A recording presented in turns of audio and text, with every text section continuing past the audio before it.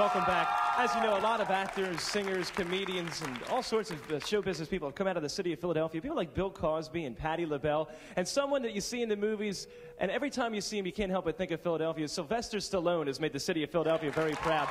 And through the marvels of modern technology, we have a satellite hookup with Hollywood, California, and on the other end, we have Sylvester Stallone right now, ready to talk with three of our Dancing on Air ladies. Hello, Sylvester. Thank you very much for taking the time to talk with us today. Question number one is from Christina, so brace yourself.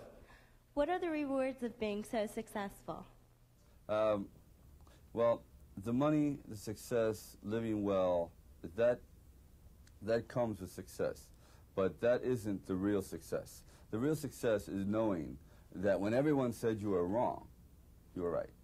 So that's what Rocky has been the most rewarding, is that it never should have happened. It was an accident. It was a failure. And, you know, it just never should have, and it did.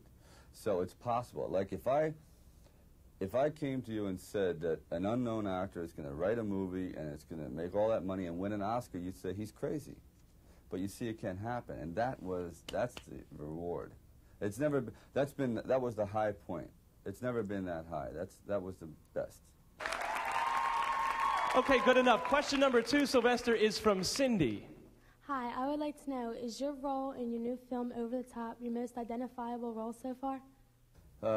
See, Rocky was very close to me. Rambo was something that was fantasy, and I had to, like, study.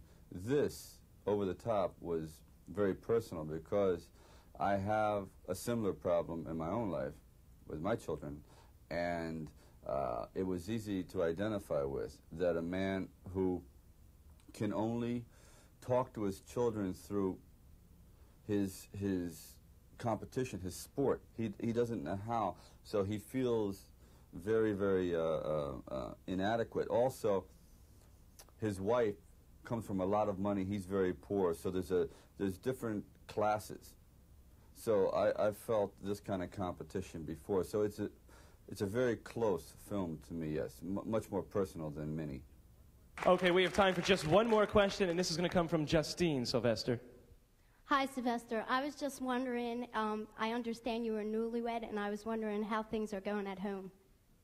Everything seems to be pretty good. You know, I mowed the lawn, I painted my house last week, and things are nice. I mean, it's very plain, you know, it's like we live like normal people. Kind of boring, actually. This is much more exciting.